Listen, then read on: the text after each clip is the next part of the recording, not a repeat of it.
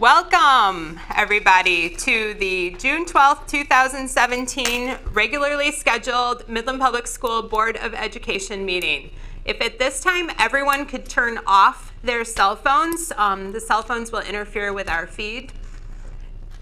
Hopefully, we have new, so who knows, right? So, and at this time, if everyone would stand and join me in saying the Pledge of Allegiance. I pledge allegiance to the flag of the United States of America and to the republic for which it stands, one nation, under God, indivisible, with liberty and justice for all. All right, Scott, if you can do roll. The kids really. Yes. All right, I think they turned it down. President Branstad. Here. Vice President Singer. Here. Treasurer Frazee. Here. Member Baker. Here. Member Blake. Here. Member Friedel. Here. All present and counting. All right, thank you very much. Moving into item 2, which is our consent agenda. Item 2.1 is approval of the regular meeting minutes from our May 15th, 2017 board meeting, and also the revised special Board of Education meeting minutes from our special board meeting on May 5th. And Angela, I want to address the special board meeting minutes for a minute. Okay, thank you. So after that special board meeting, we had a meeting with Brad, and we realized that we had an error in the minutes. So that's why you're doing the revised minutes today. In that meeting, it was brought up that Brad was still a no vote or had some issue with the furniture because there was some background in the furniture that wasn't included in the packet. Okay. Both Bob Cooper and I were not picking up on that or aware of that until we met later. Okay. And so Bob chased down the detail, which was the individual prices of the furniture, which since I sent to all of you. FFO had seen it, the rest of you hadn't, and so I had sent that to you, and I did check on that. And so there was an error in there, and I think that clarifies a whole bunch of the questions that Brad had in that meeting for him. It came from French, which is not the normal procedure. So French Designs hands it off to Barton Mallow, and then they bid it out, and Barton Mallow helps us with the bidding and the process coming in. Now furniture never really went through Barton Mallow. It was French, and Susan Carlson just hadn't done that before, and we didn't see the detail. We had the detail, but we didn't know it wasn't attached when she gave it to Cindy for the board meeting. So it wasn't there, and so should be good going forward. All right, thank you for the clarification. All right, item 2.2, the following persons are recommended for employment for the 2017-18 school year. 2.3, are teachers attaining tenure status? Can I go back 2.2 on you? Yes, you may. Okay. And I'm going to introduce them later, but so you can hold still for a minute. But Janet Greif is not here tonight because she has her last board meeting in Bay City, and so she needs to complete that as well. But we do have Matt Wenzel in the audience with us. I see Matt in the back. And of course, you know Margaret, and so we have Margaret in the room as well. And we have Melissa Toner in the room as well, which I'll do under administrative appointees in a little while as well. All right. Thank you. Thanks. All right, so 2.3, teachers attaining tenure status. 2.4, are tenured teachers who have requested a leave of absence for the 2017-18 school year. 2.5, are the following staff members who have announced their resignation with those effective dates noted. 2.6 is approval of the payment of the school system's bills for the month of April. And 2.7 are legal invoices for payment. And Mary brought a question up on, there's a different one there for you that kind of falls under that category where you normally see our law firms. There's one there for Dearborn Public Schools, and so that's the equity caucus that we belong to, the 32 old harmless districts. Most of them are Oakland County, and Dearborn just happens to be the treasurer for the organization this year. So. All right, thank you. At this time, I'll entertain a motion. I move we adopt consent agenda items 2.1 through 2.7 as listed. Okay. Support. All right, moved by Scott, supported by Mary. At this time, is there any discussion? I'm very excited to see Janet Greif coming back to us from Bay City. I think that's a great move on our part, and excited for the future there. Excited for Matthew Wenzel at Midland High as well. All right, thank you. Any other discussion? Do we have to adopt the matrix that was presented to us, or is that just a plan moving forward as your work in progress? No, that's just the plan that we're Yeah. presenting to you. Okay. Yes, yeah. The reorg of the Right. central office administration. All right. All right, at this time, all in favor say aye. Aye. All opposed? All right, the consent agenda passes. All right, moving into agenda item 3, Board of Education matters. 3.1, I think, do I turn it over to you Sure. to begin with? All I'm right, just gonna Central turn it right Park over. logo. So Central Park is, we're working on some parts of Central Park, and Shannon and Bridget and many of the students are here tonight to present to you. So I will turn it over to them.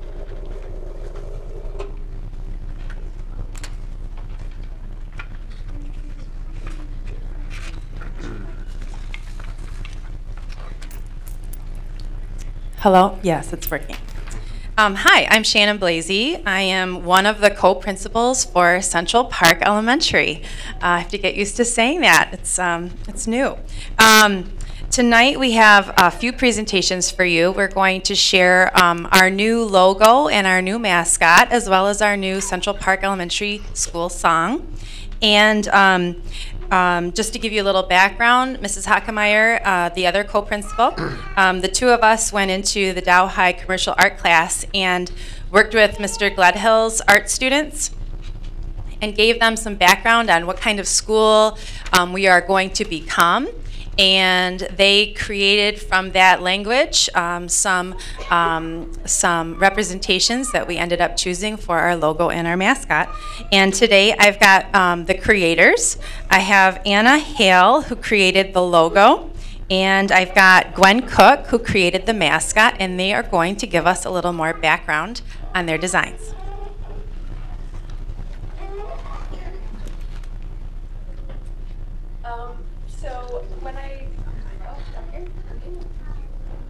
So when I first heard that we were designing for the elementary school, I was really excited. And I started thinking about how I could show in a single logo kind of the different aspects of the elementary school, because I really loved the idea of the explorers and that being the mascot. So I wanted to incorporate something with that for sure. But then also of this being a STEM school and having the focus on science, technology, math. So I really liked the image of a compass rose and that connection with the idea of the explorers. So I ended up doing this compass rose with the outside being a gear to emphasize that there's the explorers and it's a STEM school. And the font choice also, I wanted to pick something that would echo the round shapes, the circular shapes in the compass rose and the orange circle. So the shapes in the font are really rounded and a more professional look. So, thank you. Looks great. Thank you. It looks fabulous. Very nice. Okay, so when I thought about the elementary school, I wanted to create something timeless and also that invoked, a child and exploration and something that was very, good for this time period. So, of course, space is massive and we're still finding out so much more information daily on it. And so I thought of an astronaut being very relatable to today and the future, which is why I picked that. But I also wanted to create something that was recognizable instantly for both kids and adults alike. And so then the astronaut is also holding the flag with the logo on it to connect the two together. Very nice. Nice. So the next part of our presentation is our new school song, and we have to thank Mrs. Barbara Jacques and also Kelsey Williams for helping our students learn our school song and teaching the principals the school song as well, and some parents. And so could I have our singers come on out to the front, please?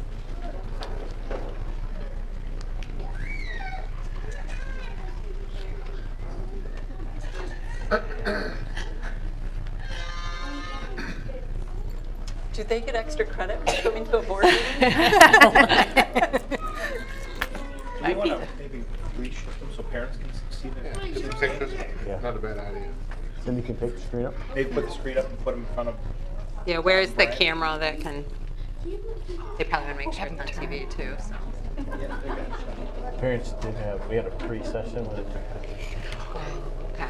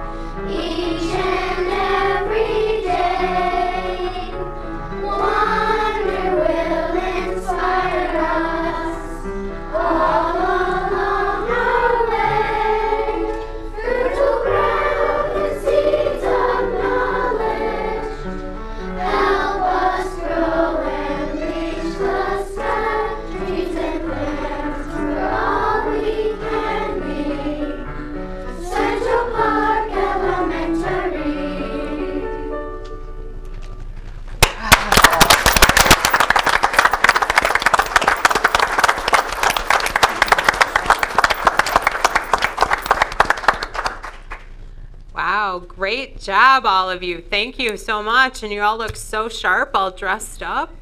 Are you all excited for next year? I take a shower.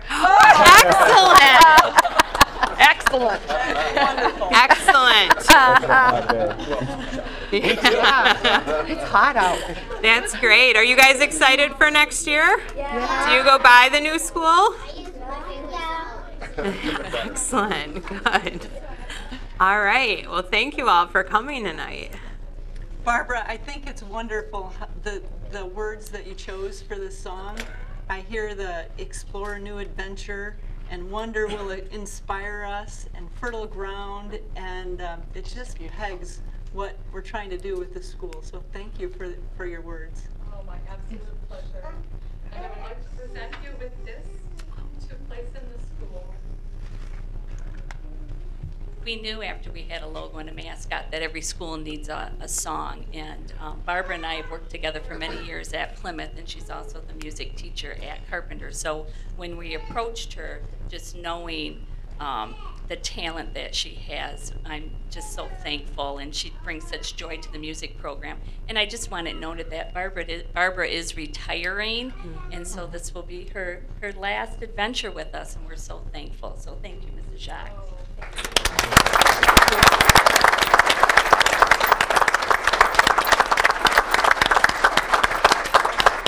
Thank you, boys and girls. You can find your parents. Parents, thank you for bringing them. We appreciate it.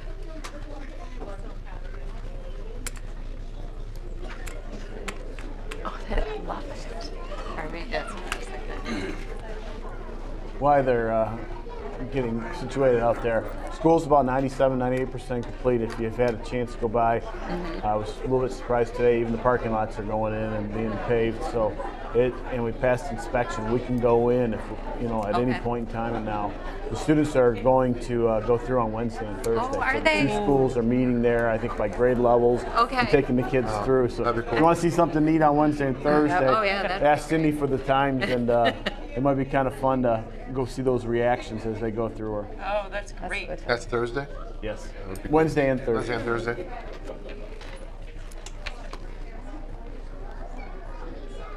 All right. Can I ask a question on the creators of the mascot and the logo? Are those, I take it those are students of the Midland Public Schools? Is They're that Dow correct? High students. Graphic art? Okay. Graphic arts? Yes. Yes, martial arts class. Yes.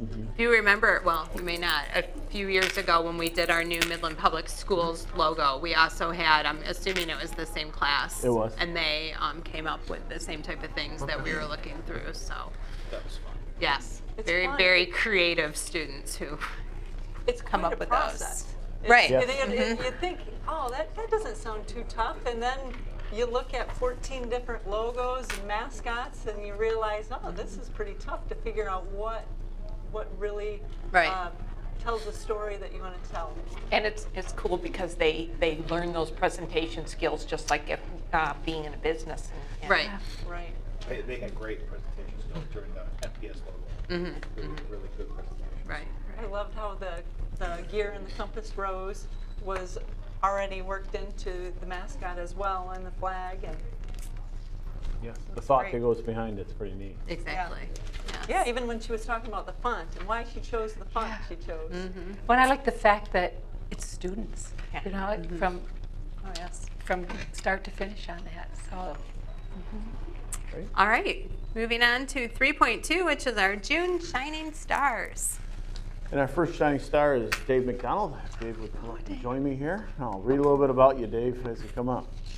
Dave started in the district with GRBS, which was our cleaning company at the time, and moved to EnviroClean in January of 2015. In December of 2015, he began a new assignment at East Lawn. Mr. McDonald now serves in the first shift temporary building manager position at East Lawn, where he does an outstanding job. When you see him around, you can see him involved. He is how much he cares about the students, staff, and school. Our office received several Shining Star nominations for Dave. Among their comments, his nominators wrote, Dave is an essential part of East Lawn family. Not only does he keep the building clean and running, he is also very helpful to any staff, student, and visitor he encounters. Dave was a great sport when he wore the Eagle mascot costume and paraded down the school to give out Now books we know to who's children. wearing the next one. Dave is always available and willing to help out in any way he can. It'd be an Explorer outfit going forth. He takes care of problems right away, is great with kids, and has a great sense of humor. He helps our days run smoothly and has really stepped up to fill his position. Dave is awesome. He is not only keeps our schools clean and organized, he always has a smile on his face and can do positive attitude. He is the kind of staff and students always willing to step in and assist whenever and however needed. We are so blessed to have Mr. McDonald at East Lawn. Congratulations, Dave.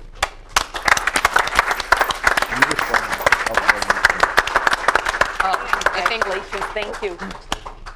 You lost a piece of candy. Yeah. Congratulations. Thank you. Thank you so much. Thank you. That's part of your package. Gift from Brad. Our second shining star is Lynn Verduso.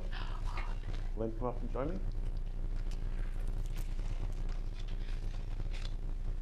Lynn earned her Bachelor of Arts degree from Saginaw Valley State University in 1981 and a Master of Arts from Saginaw Valley in December of 1990. Lynn began her MPS career in 1989 as a .5 kindergarten teacher at Longview Elementary School. In 1991, she moved to Woodcrest to take a full-time kindergarten teaching position. In 2006, Lynn moved to first grade at Woodcrest, assignment which she continues today. Lynn was nominated for the Shining Star by an MPS parent. Among their comments were the following. Lynn is an excellent example of MPS Shining Star. She has been a blessing to our daughter this year, and as a parent, we couldn't be happier. She has a true passion for all children. She is always looking at every child, trying to stretch and challenge them in positive ways. Her bubbly, friendly, loving, encouraging personality is exactly what the kids need to see day in and day out in the classroom. No child is ever left or behind, as she has multiple eyes, ears, and hands. She's truly a gem and a phenomenal at what she does. She deserves special recognition. Congratulations, Lynn.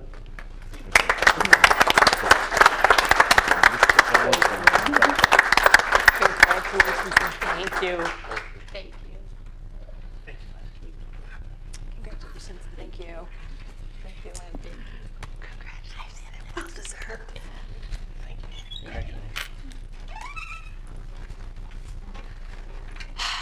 All right. Now the real business. 3.3. I was hoping it was something else fun, but what's not fun about the budget? Should have had someone stay and accompany me with this, right? Yes. Yeah. All right, 3.3. So presentation of the 2017-18 general operating budget. Well, a little technical difficulty here already. We'll let the audience clear and get it up and running. Huh? All right. Only the captain is left.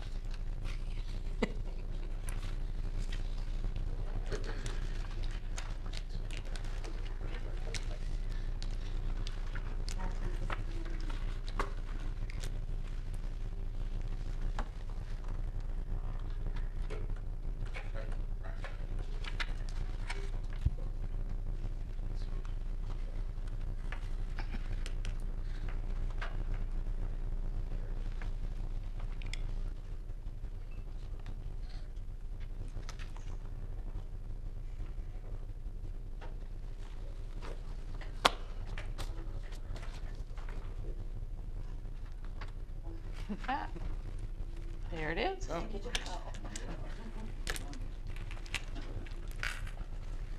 All right, well, good evening. Just kind of to give you, as you know, one of the requirements of the state of Michigan is a law to adopt a balanced budget by July 1st. So what I've got here is just the timeline we've been on, a very typical timeline for you, but the board workshop begins back in April, where we went through some of the general ideas for the budget, where we thought we might be going with the state and with our own local. And then where we're at tonight is the proposed 17-18 budget, which I'm about to show you the board, and the public hearing that you will hold right afterwards. And then you will come back, as it says up here, to take board action on the 26th. You'll adopt the 17-18 budget. And then you'll also approve the final 16-17 budget adjustment, which will vary again when they do the audit. But as you know, we have to start one budget before the other one's finished. And so there's a lot of estimations as you go there, especially for a district our size. There's a lot of money still out there. And while we work on it, we still get people that'll say they're going to spend something that they don't quite spend, which is a good thing. But so the numbers come in. So that's kind of where we're heading.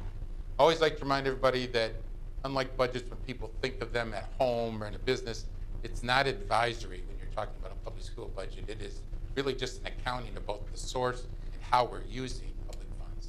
And so that's why we do adjustments to match what's going on as we go over time. So it gives us some guidelines, absolutely, but it's as a public entity, we're really showing the public how we use the money that's given to us through various sources.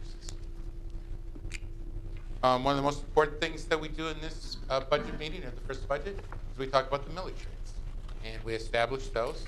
And you know, later in our board packet, we have to establish those with the city of Midland because they issue a summer tax, and they need to know how much to issue that. Pretty standard millage rates here. The first one is 18 mills on the non-homestead. That's the standard one voted 2 or 3 years ago now. It's good for 10 years. It's the most that you can levy. It's basically what every district in the state does on non-homestead. The second one is the hold harmless millage. It's calculated every year. So this year it works out to be 1.7100. It's up slightly, about 0.0286 actually, to be exactly on. The way that's calculated is way back when they first gave us as a hold harmless district, they established the amount of money that you could raise per student. It's $415.31. Back then it took 5 mills, actually more than 5 mills, to raise that amount of money. So over time, you can never raise any more. So depending on where the taxable value is and how many students we have, that's going to change this millage year after year after year. Well, since neither of those are exact sciences when we're setting it right now, they also allow the following year for you to adjust it. If you levied too high one year, you got to take it down the next. If you didn't levy enough, you take it up. Typically, that's what happens. In this case, maybe we had a few more students than we thought. The other thing that we're starting to notice is we're getting bigger adjustments because the other part that's in there is the personal property tax exemption. You lose that. Now, it's made up through the state, but you have to put that into your calculations of where the millage rate should go. I wish I could tell you that's a simple process, but you got to get all that information from the county, and then on top of it, especially in a district like Midland, we have to go back and they have to subtract out Renaissance zones, IFTs. We offer a lot of things out there that, as far as the district, even at the county level, it's really tough to figure out in time for this meeting. So what you can do is they give you the number, you know how much personal property tax that you're losing, and we put that in there. But then the following year, we're going to have to adjust for those things that came in and out. So we're seeing slightly bigger adjustments as we go. Doesn't affect anything. We're following the rules. It's just we're just seeing bigger adjustments either way because of the personal property tax. The other part is for our bond. And if you remember when we started, I know I'll get this one, 2.92 was the very first one. Last year was 2.88, and now we're down to 2.72. We arrive at that by sending all our information in to our bond advisor, financial advisor, which is now with PFM. It used to be Starter Barge, same people. We talk to the exact same people, just different company. And they look at all our taxable value, where it's going, et cetera, and set that. The reason it's going down, a lot of people think it's in terms of taxable value going up. In actuality, it's taxable value. When they first start, they project the bond out over time. Really, they knew personal property tax was coming out of our taxable value back in 2015, and they just predicted it would drop our taxable value by bigger increments when they first started. So I think the first year they thought we were going to drop by 13% taxable value, and the county only dropped by 8. And so this I think last year they were predicting 4 for this year, and it's down by 1. So yeah, it does mean some of the real property is going up a little bit, but it just means that it's hard to predict a bond out 15, 20, 25 years. And so we send it every year, right in mid-May, and it goes back pretty quickly, and they tell us what we should be levying to do that. We don't want to over-levy. We want to get in that situation. Of course, you don't want to under-levy. So that's where we stand today. State funding is interesting this year because unlike the previous years that I've done this, the state aid budget is not settled. Some years it's not quite been settled, but we knew where they were going. The closure of the MIPSers, the retirement system to new teachers, if you've read anything about that, appeared to be, I'm going to say appeared to be, stumbling block between the governor and legislature. Actually, within, and I mentioned the last part there, in the last 5 days, it appears that both the budget and the MIPSers ideas coming to a compromise someplace. So literally, while they worked on the compromise for the retirement system, which is, in essence, right now there's a pension system, there's a hybrid pension system for any new teacher since 2010, where it's partially a pension, it's partially an investment like in a 403B or 401K, et cetera. What the legislature is proposing on one side is that everybody gets closed out, you go to 401K plans, that's all you get. The governor's not so sure that's the way it should go. Kind of believes in the hybrid plan, thinks it will pay off in the long run and it'll be there faster. It's a difference of opinion, and they both have people on both sides with numbers. Some of their own fiscal agencies will say you just extended this longer, you've got some big money, because you have to then pay up the system, if you will, so it's solvent, because now you get no one else coming in the pension system to support those that are in the pension system. So they've debated about what's the right thing to do. It appears they're heading towards a compromise. Maybe one that encourages more people to go to the 401K retirement and less of the pension, but the pension would still be there. But that part's not been determined, and nor in some ways does that affect us. It affected us because they held up the budget. But they also sat down at the same time and started to head towards, some kind of, I don't want to call it compromise, but agreement on where we should be with the budget. So the main difference, if you remember back when I did this in April, was basically, are we going to get 50? 2X formula, 50 and 100 for districts. Was it going to be 100 for everybody, which was the House version, and then there was a Senate version, which was like $88 and $166, and they were going to take some of the retirement funds that they give the district away, which would have been good for us. And the other question was how much of the 31A at-risk money would we get? Okay, so those are the parts there. So it's not finalized, but we do have some agreement. So when you look at the budget and you look at the revenue side, I'll start there. Here are the assumptions that we did in putting together the budget. It seems clear to us that the 2X formula is going to be in there. And it appears that it will be $60 per student. Okay? That brings us up to a foundation allowance, if you will, of $8,411, because the other thing they did is it appears they're going to leave in. You have to remember a year ago, they had to put a little extra money in a lot of the hold harmless districts because of inflation. We weren't going to get any kind of an increase a year ago. So they put in an extra $50, I think it was $51, for each of those districts. They left that in the foundation. That's a good thing, because they could have pulled that back out, given it 60, taken away 51, and we wouldn't be very far ahead. So right now it looks like they're going to be there. The latest projections for 31A money is about $525,000 that we're getting. Now you're not going to see it in your original budget, because this is an expense that's have to equal revenue. And to put it in this, right now I'd be putting in a line of revenue for it, and I'd just be putting in an expense line that really didn't mean anything to you. The expenses, and Brian will work on that, Mike will work on that, I guess we all will. There are some things that could help us on the general fund side. I'm not going to say a fortune, but there are also some things that will help us meet some of the requirements coming, like in literacy, with literacy coaches. So there are some things that we won't have to spend general fund money on. But we'll bring that at adjustment time. We'll keep you informed as we go. But it really didn't make any sense to put that in there now when we don't know how it's going to be spent. And to be honest, that's one thing that could be fluid enough that it could change enough. And as you remember, it ranged from 1.7 million, I think, on the proposals to 100,000. So somewhere in between, but I don't think we should put that in the budget to worry about it just at this point in time. Because again, equal expenses to the revenue that go together. We can carry some money over, so don't worry if we don't get it, the state delays on us a little bit, we'll still have that money. It's just when we can use that. And the other thing that they're all pretty clear on is we're going to maintain the MIPSR's cost offsets.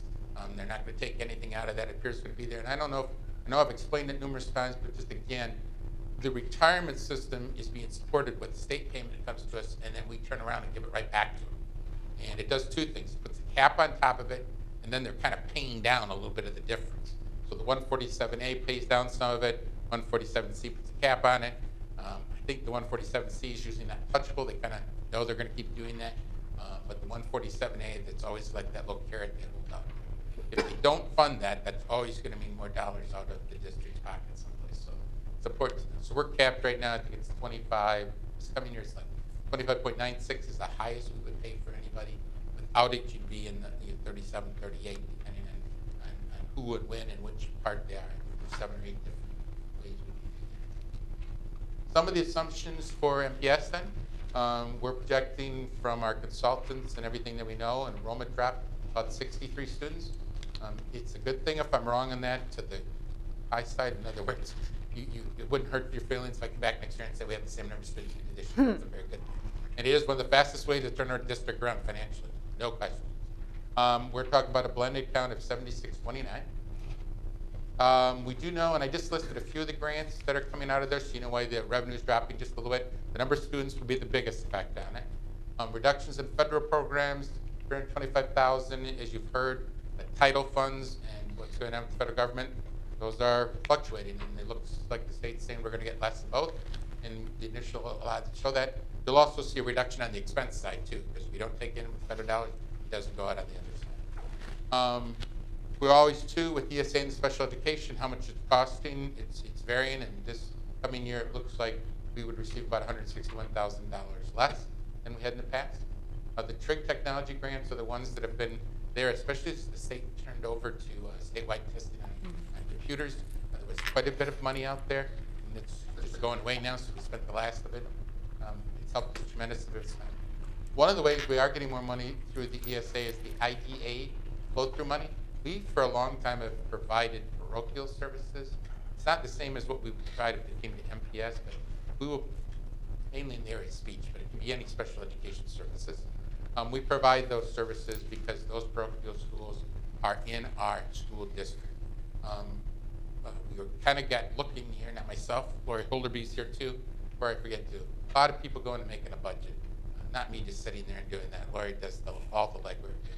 The business people and everybody that we have to go to get budget numbers from. It's kind of important that they all pull together here. But Lori and I started looking at this going, we think we should be getting some money from the ESA. We're not sure why we're doing this, and either why they're not doing it or why we're not getting any money for it. Not forever that way. So we've been working with them, and they are flowing through money. It's federal money. It's meant to serve the parochials. It's a proportionate share question that they're getting an equal amount. And so we're just going to finally get paid for those services. It doesn't reimburse us for everything. That's not what we're asking for. There was a proportionate share that should come through. Looks like going forward we'll retain that just because we have the capacity, and we approached the ESA about them taking it over. There are little parts that they would have a hard time filling. And so we think it might be best for us to keep managing like we have and just have them flow the money through to us. So the income will never fully cover everything you do, but it's better than we've been for a while. So I wanted to show you the enrollment because you often want to see the trends, because when we talk about it, it's such a big factor in what we do. And so as you look at this one, this just kind of shows you the breakdown, 15, 16 through 17, 18 estimates. And the other thing I'd point out to you, I typically leave 8, 9 up there because that's the last year of 20J money. So we had quite a few students. We were getting $290 some more per student each time. That was the kind of the heyday of times. So when it went away, it kind of gives you where to compare to. But just so you know, you can see how the elementary versus secondary versus special ed breakdown goes. And of course, don't forget, we get total numbers, but then it has to be blended over time. Remember, they measure 10% from the February before and 90%. You get partials, and there's a whole bunch that goes into counting people around here.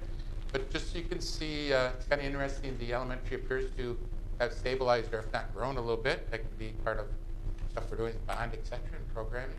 And as we knew, that bubble of birth has to kind of go down at the secondary level. And you're just seeing it's not dramatic because we get feed-ins from other programs, parochial, for example, that end in 8th grade. So we're just getting some of those thicknesses, just to give you an idea. if you really want to see a trend line, I think that's the one that showed it, and I think I put that in the board package too, but it's really been over that last little bit there, as you look at it, that we've, I think 13, 14 was when I'm scared my kids are leaving, because that was when, it's that last line that kind of went way down. We lost like 150 more students, I think, that Lynn had projected at the time.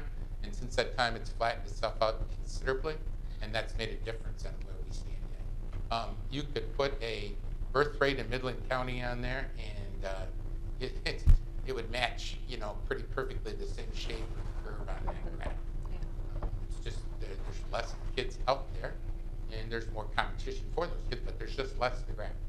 That's the one thing when we've worked with a consultant, feels that we're just grabbing. If you take the birth rate, just what percent are you getting in kindergarten? It's gone up. Now, I'm not telling you it's like 10% up. It's more like 3 or 4% up from what we were. So it might have been down around 59. It's at 62. It's a good thing, but it's just here. This is how the per pupil foundation allowance goes. I would just tell you it will fluctuate depending on how much local brings in. You see that 415.31 from the hold harmless straight across. Can't change that. This is all per pupil, by the way. The local millage will depend on the taxable value of the non-homestead. Okay.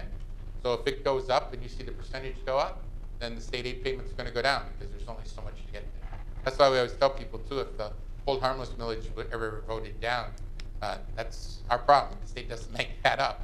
That's the one thing that is above and beyond. So they would match the other ones, and it just varies over time. In fact, you can see there back in '89 that 20J payment that Governor Granholm had taken away was $293 a student. So you get some idea of where we were. So general fund, we're looking at 79,000, actually 79 million, and it's $79,128,914. You get the chance to see where those funds are coming from. Pretty consistent with budgets you've seen in the past as for where the breakdown is coming from, state versus local, etc. And I guess the only other thing I would say there is that it's down about 900,000, roughly 950, from where it was this year, from the March budget adjustment, which was the last time that we gave you a budget. So that's where we stand right there. Okay, the expenditure side. We keep using our balanced our budget. It seems to be working. It's the process of maintaining building and department expenditures close to the level they were at for 16-17, actually close to the level they were at 15-16, actually close to the level they were at 14-15. Since we've started this, it's more of a process. It's just our terminology for a process of you come in and tell us, not what you had last year, but what do you need and what do you need for this year? You know, it doesn't make us the favorite people at that time of year, but it is a good question. It has helped us maintain the supply side of our budget.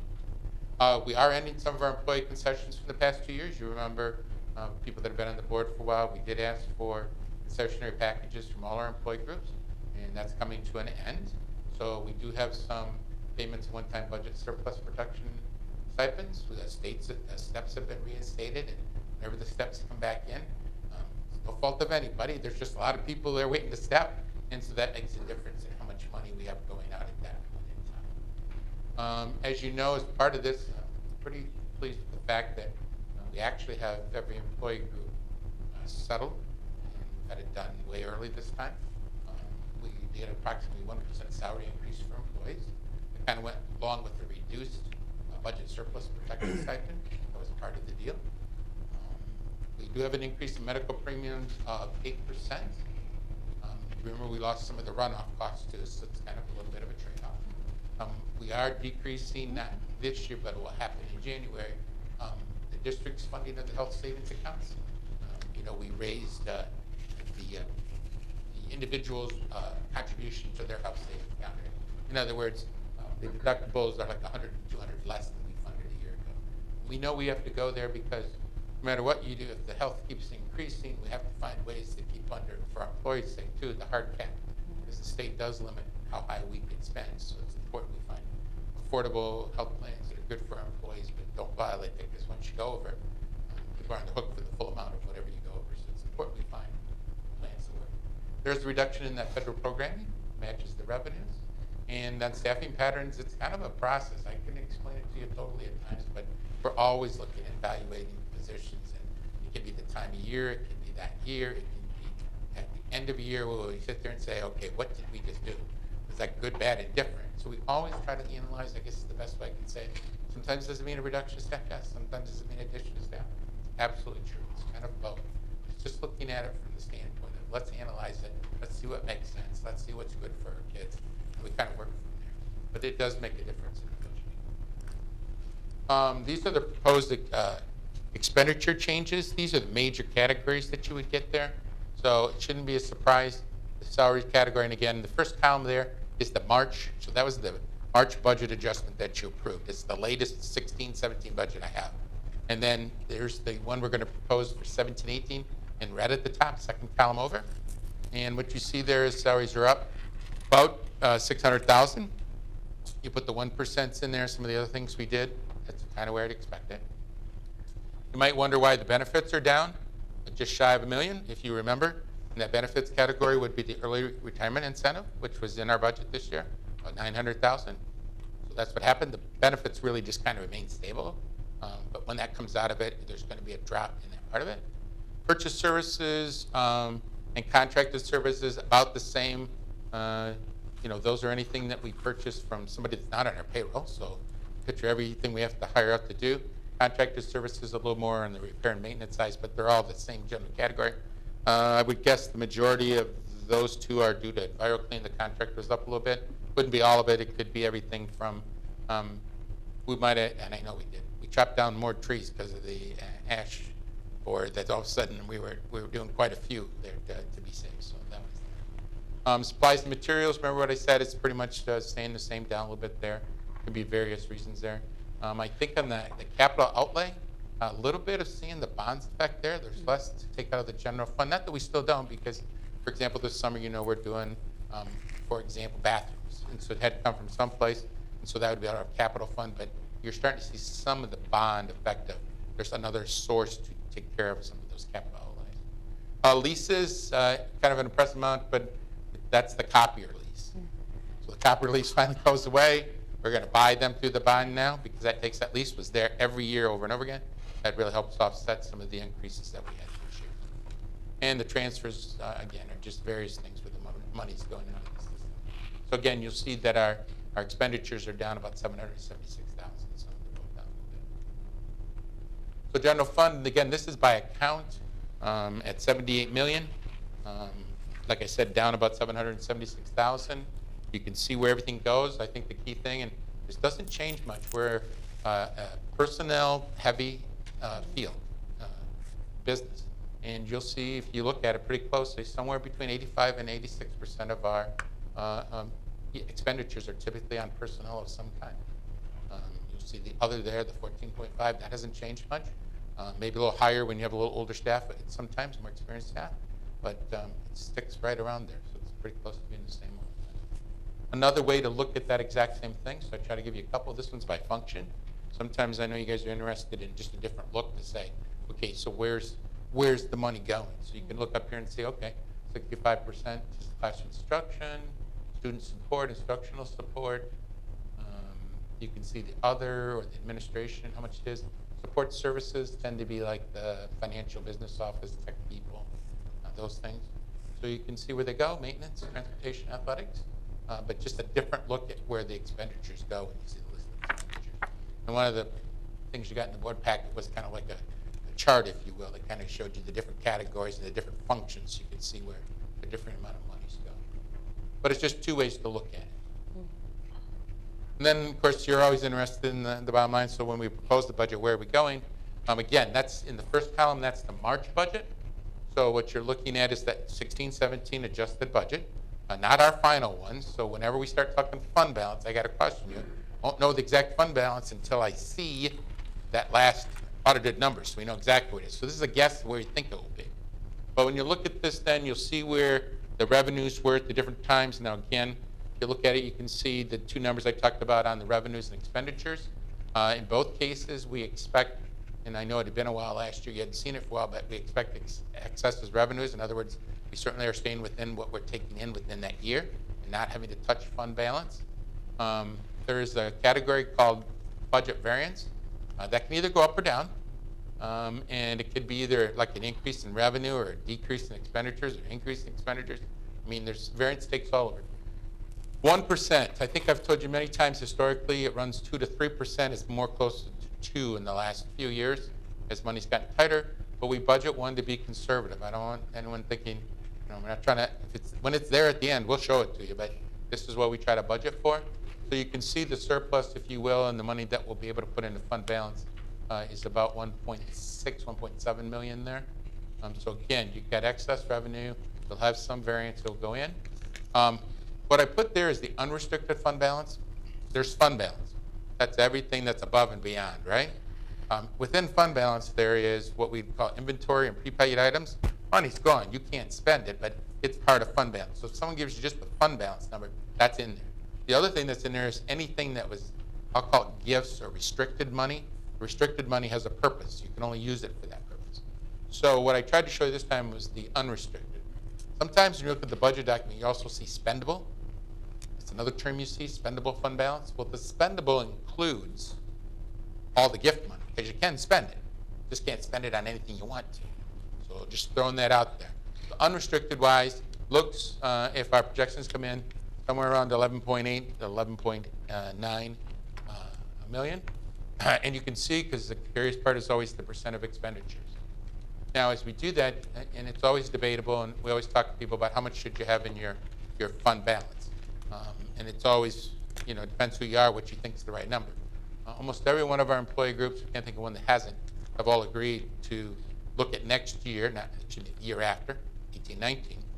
Any kind of raise is going to be based on how much we have in fund balance.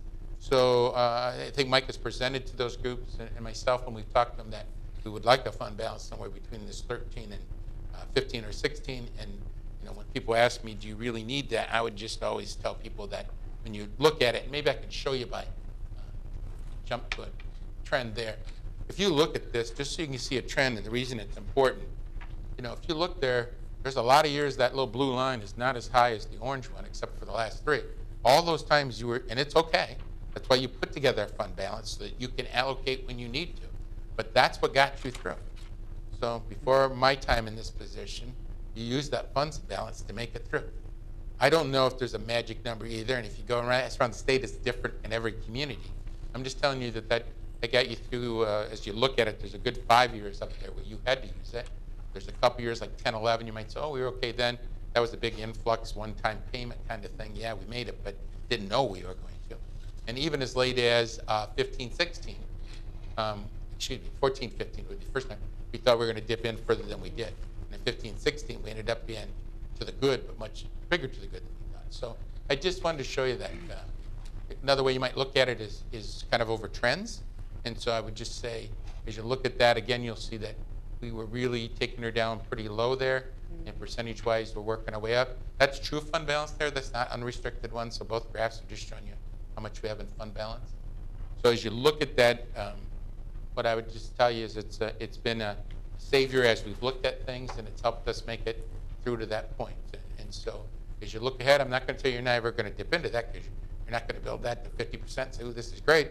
But you got to have some money there for lots of different reasons. And so I look at the budget and see that we're still making good progress. We've had, I said it earlier, not just the people that put together the budget, but all our employees through this time have worked really hard and helped us by the concessions they've made, hard work they do.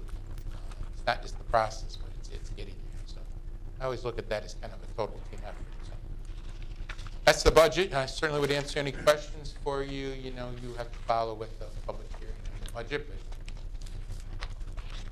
But all right, so at this time, we'll move into item 3.4, which is a public hearing of the 2017-18 general operating budget. So, do I have questions for Bob, comments? I guess one thing, Bob, you talked about the taxes, and we're at 2.72. Now that's split, right, for summer taxes? yes, for the we do city 1 folks? point. If in the city of Midland, that would be split. The county only assesses once in the winter, so that doesn't get split. So yes, it'd be 1 point. In fact, the summer tax resolution coming up here will say 1.36. We'll split that. Hold harmless gets split too, but we try not to do that equally because it's like playing with fire, we typically take like 0.9 and then we follow up with whatever the remainder is. It's too tough to predict because sometimes if I can get a better read, like we suddenly know we have more students in August before September, I can adjust a little bit more, maybe a little closer, but we've been pretty accurate here. Okay. And then with the 31A, that if we do get the 525,000, then we'll probably see changes in the school improvement plan and different things we'll be able to invest differently. Yeah, and I would caution you too far on that. You know, Brian and I will differ just a little here, and so I'm a little more cautious and conservative. Brian's very excited about that money where you can close the achievement gap and some of the things he can do there, and I'm still not sold that Bob's correct on the 525,000. That's why he did not put a figure in there. Right. I think there's still some things going on in Lansing that makes me very cautious of that, and so I err the other way. I also know that there's many new things tie-barred to that language. So at one time, at-risk money, when I was in the previous district, was pretty much I could use it wherever I chose. That's not the case. If you follow the new language, it's tied to the third grade reading legislation, to the math legislation, and some improvement goals, some restrictions. And so I think some of the things that Brian and the principals have talked about may not meet these guidelines, but we'll wait and see where the proof of the pudding is once it's officially approved. That part Brian would agree on. Well, I'm excited that there's a chance that we'll get that money, and Yeah. I think it'll make a huge difference for at-risk. And let me go back a little bit just about that at-risk fund. So that payment I talked about earlier to the Equity Caucus, they have worked very hard on that. But also, since I've been here, I've raised probably a little bit of cane with our two local representatives about at-risk kids and at-risk kids. And I give Gary Glenn credit. He has gone into Lansing and been our advocate on that. That, you know, Midland Public Schools may have less at-risk kids, but they still have at-risk kids, and that money should follow at-risk. And so the present language only allows us to capture a portion of that. Bob knows his numbers better than me. So a typical district that's not one of the 32 districts will get 500. 777 kids. And we are under the new language. So we got our foot in, but under the new language we would get 30%. 30%. Only 30%. So we get 30 cents on a dollar compared to every other district who gets a dollar. So we're making progress. But we've got Still ways got to some go. work to do. I guess the other thing that I noticed was with the IDEA flow-through services through the ESA and the $66,000 that we're getting this year and haven't gotten from years. So Lori, a big thank you for helping us uncover that. And I would love to have the definition of flow-through when for 20 years we haven't seen the flow-through. So I'm glad to see that 66,000 coming through. Yeah, in all honesty, proportionate shares, we got into it. And Lori would agree. You have federal regulations and you have state regulations. And in some cases, it's not clear which one was. So I think part of it was this conflict of the two areas and nobody really knowing who interpreting what. It starts with who even is the local education agency. In some cases in the state, the ISD can act as that. In other cases, it's us all the way. So I think that's where some of that difficulty came from. But I will give Lori, Bob, Mary Lowers a ton of credit on that one, that they dug deep and they went to MD and got a definition of that LEA, which hence gave us the ability to go to the ESA and say it's not right. And that is 66,000 multiplied by many years potentially, so that's a big fine. Absolutely. I was excited, of course, with the employee groups all settling, and then the 1% raises, and then I sure hope we can hit the 15% fund general fund balance, because that'd be a 1% raise for next year, and that would be great for the employee groups as well. Their comments. You look like you're. I just want to say thank you to Lori and Bob and anybody else who was involved. The graphs, the charts, it made it understandable to me for my first time through. So I appreciate that. And I would like to comment that after the years, it's so nice to see the fund balance increasing after so many years of watching it decrease. And we needed to use it for very important reasons, but it's just kind of refreshing to see that. I think it's time and that our budget is looking good. Healthy. And healthy, yep, so that we can share that hopefully with our employees. So thank you for all your hard work, everyone. Anyone else? I guess I feel it's just fiscally responsible when you have 15% fund balance to be able to give raises and talk about raises, but when you don't have that healthy fund balance, it makes it real hard, a hard sell, and you put your district at risk. So I'm just pleased with that budget. Brett, did you have something? Yeah, I was just You curious. look like you were. I was waiting. Yes. All the tables are great. On Appendix D, we have the ratio of students per certified staff and students per teacher, and then we have students per administrator, and there was some moves in the students per administrator, and I was just curious if there's a target that we were going after that is a rule of thumb that we should be at. No, I think the reason you see that, of course, in a graph guy, I noticed it right away. One of the things is we took the administrators pretty low, so it's kind of a false, if you will, so the graph jumped up, the number of students per administrator jumped up because we took the number of administrators. So kind of when we talked about adjusting staffing, at the end of the year, it's like when you get one of those moments, you go, I think we pushed that one a little too far. Mm-hmm. And that was actually people in the building too. So you're getting feedback going, oh, you cut that tight enough that made this hard. And so it's really been us getting back to where I want to tell you. Bob's being politically correct, Brett. By nature, I'm very aggressive, and I came in and I did that first 2 months on the job where Linda walked in and said we were 80 students missing, and I had to find 800,000 already a declining budget. Bob's not kidding. I wondered what I had done, and so that next year I went extremely aggressive. And Mary was still in high school. She knows what I did to the high schools and what I did to places. And as that budget began to recover, I self-reflected and say, where can we do that? And we added some back, but we didn't add it the same. And so, I feel like we're a changing organization. And so those who want, we look like exactly what we once were. We're not going to look exactly what we once were. We're a different population, a different organization. And so we went to the principals to say we're going to give some FTE back. Decide how you're going to use that FTE, but it's not going to be exactly the same. Then central office, many U.S. board members tried to talk me out of it. We didn't fill Gary Verlindy's position, and I certainly, and I'll give credit to Brian and Bob in this because I was supposed to be equally sharing in the extra duties and pains, but they're very good at protecting me, and they took the bulk of that work on. And when I see my two colleagues here at 6 in the morning and 7 at night, and what we're doing, we're too thin, and so again, as we recover, it's a chance to reflect and move back. The teacher ratio of the student is, I don't know how to say this one nicely.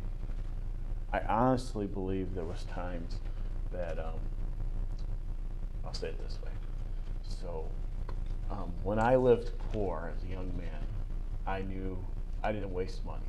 Today that I make a little more, I probably at times waste some money because I haven't. Our district at times had the luxury of spending money, more than money than they should have probably. And so I watch staffing closer than probably anybody has had, and sometimes that's comfortable for people, but we run staffing tighter and closer. But again, when you look at our class size numbers, they're not excessive, really even maybe increased across the board, but we no longer have a class. We used to see often in our classes, particularly secondary level, where maybe we ran a 15 student section and then we ran a 32. Where now it's more, we're moving to that 20 to maybe 30 range, and so the average is still the same, but we've increased the bottom, if that makes sense. And so we're just tightening the organization. So yeah, you're seeing that in that graph. I think like most things, Brad, multiple reasons. Yeah, there's not a lot of fluctuation in the students per. Yeah. That one's consistent all the way back to 2003. Yes, and we've kept it down there, yeah. If you look back to 2003, that's one of the days we had 60 administrators. So that was so low. We're not anywhere near that. Half that. Yeah, that table's pretty empty over there. So I just had one more. I was going to say, go ahead. So is this reflective of what we did 20 minutes ago? We hired another administrator. Is that in here? Is it in? Yes. Oh. Is Yes. Janet Greif Yes, in there? because this is the Yeah. budget moving forward. So this Yeah. is next year's budget. So, which so they have. like all the budgets that we do, not knowing exactly where things will end up, we have that some assumption. So the assumption is, okay, this administrative appointment's going to happen, so we put it in the budget. It's just like anything else. We get down the road and something doesn't happen, that's why we have adjustments to reflect what we're doing. So it's in there. We tried to have a contingency. It's interesting. I think the last Cynthia Marchese told me 20 new hires. That sound right, Mike? Yeah. And so we got to project their salaries. We tend to be conservative, meaning we put a lot of them, we know we're going to get 1-1s, as we call them, category 1 step 1s. But there are categories where you're not going to find anybody at that. So we try to err on the side of the higher salaries. So it's built in there so you don't have to worry about, oh boy, we had to get this person. Is that going to? Same with the benefits side. If that makes sense to you, we put them in like full family, just because, if they come in as a single, and many 1-1s will, that's okay. We are we high, have that money but at it's the end. close. We are high. You've seen enough of these budgets. We are high on an adopted budget. Don't ever want to come to you and say we built the budget too small. Right. We'd rather do it the other way around.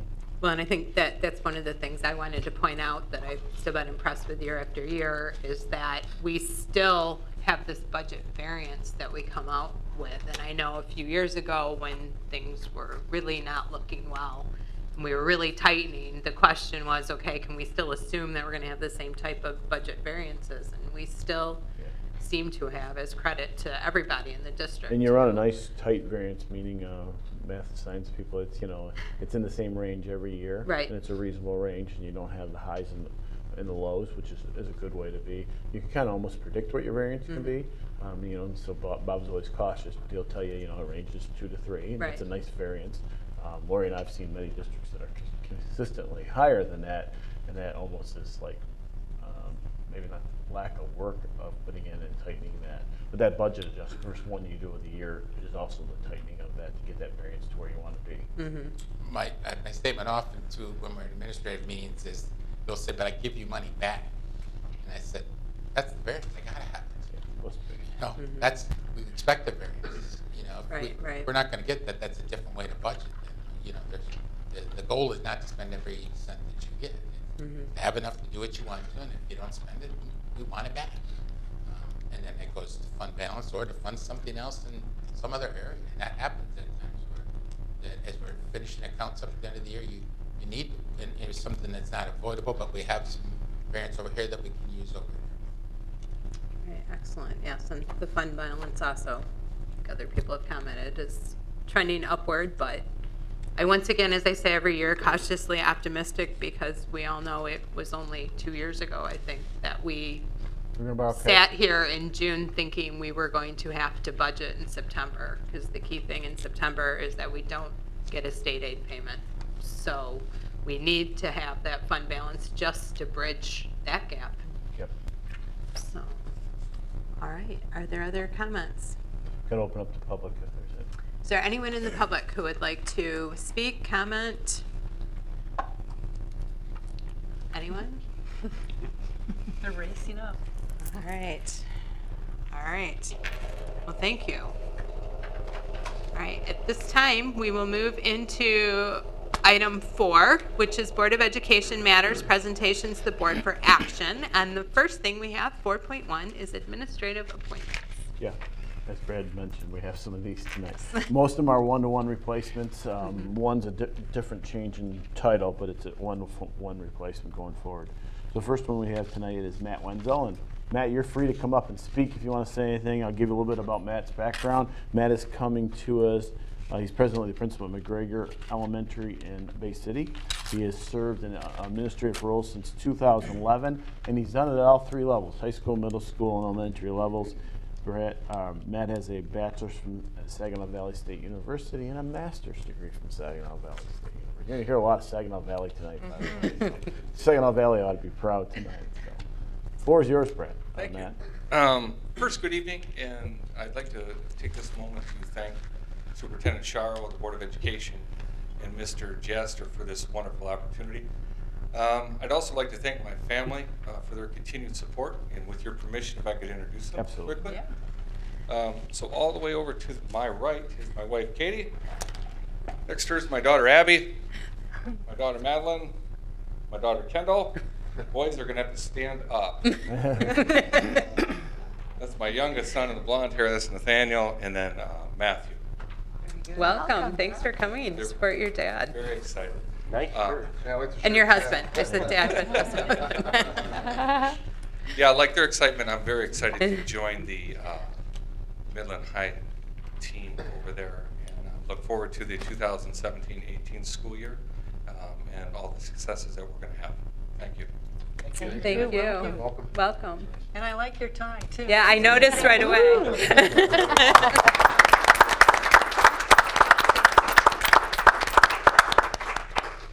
Our next appointee you may know, and Melissa Toner, and a little bit about Melissa if you don't know Melissa's background. Been at MPS since 2004. What you may not know is Melissa was an accountant, I think, prior to MPS. Did I get that right? Yes, you did. Okay. She has been a Beetle, building technology director in our district, so she fits this new role very well. She has a bachelor's from Saginaw Valley State, a master's from Grand Canyon University. Her new title of her position is Media Instructional Technology Specialist. So slightly changed from the position we had before as title, with our new focus of where we're going. Certainly with Central Park kicking off, she'll be spending some time over there. Very good. Well, I just want to say thank you for this opportunity. I am really excited and looking forward to supporting staff and students with technology needs, instructional technology, and whatever support they need in that way. And it is an exciting time because, I mean, there are so many things happening with the one-to-one devices and PYP and just STEM and all of the other great things that we're doing in the district. So I am excited. So thank you very much. Thank you, Melissa. And most of you know Margaret by now, because you've seen her a few times, but we need to mention her. So Margaret served as interim principal at Plymouth this year, and she will assume that position going forward. And a little bit you may or may not know about Margaret. She is a Midland High graduate, so that fits right in with Midland High back there tonight. And she holds a bachelor's degree from MSU in education and a Spanish and master's from Saginaw, special ed in Saginaw Valley. Did I have that right? Yep. Something like that. Okay, messed that up. And she joined MPS in 2004 as an elementary Spanish teacher in 13 years. She has been 13 years with us, and she has taught in 6 MPS schools, so she's ready for this position as well. You'll notice that's a theme today, this well-rounded background of our people tonight. In July of 2006, she was appointed to Plymouth Elementary School. Yeah, and like everyone else, I just want to say thank you to you guys. I was very excited when given the opportunity to be interim, but I was nervous. I'm looking forward to my second year kind of doing this. And I just want to say that kudos to MPS for doing the mentor program they did with me, having Bridget Hackemeyer be my mentor. I don't think I could have done it without her. I don't think I could have done it without the help of all the other principals. So just a really great MPS family helped me to be where I am today, and I'm very excited. I'm excited to start the new year with the building a little more settled than it was, and I'm just very happy to have this opportunity. So thank you guys. I appreciate it. Thank you. I bet you'll enjoy that big gymnasium cafeteria, too. Yes, I will. And actually, just while we're talking about it, we're planning on doing our fall festival. It'll actually look like a winter festival, kind of carnival night when that opens, instead of when we typically do it in the fall. So, of course, you're all welcome. All right. Everybody loves a good bounce house. Congratulations. Congratulations. Thank you.